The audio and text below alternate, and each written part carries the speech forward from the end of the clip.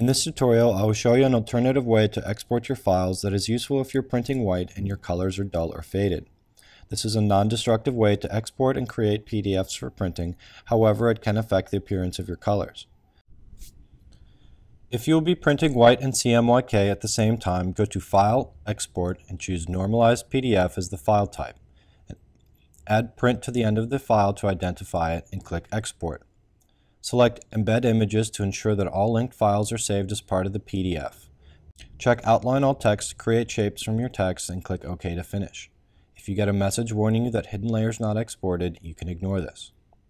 If you want to print all white as a separate layer before printing CMYK artwork on top, follow this process.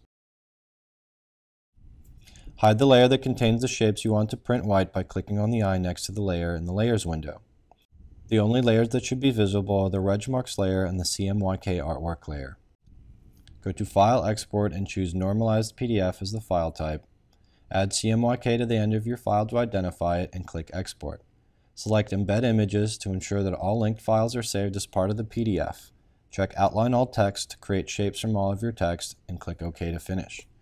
If you get a message warning you that hidden layer not exported, you can ignore this.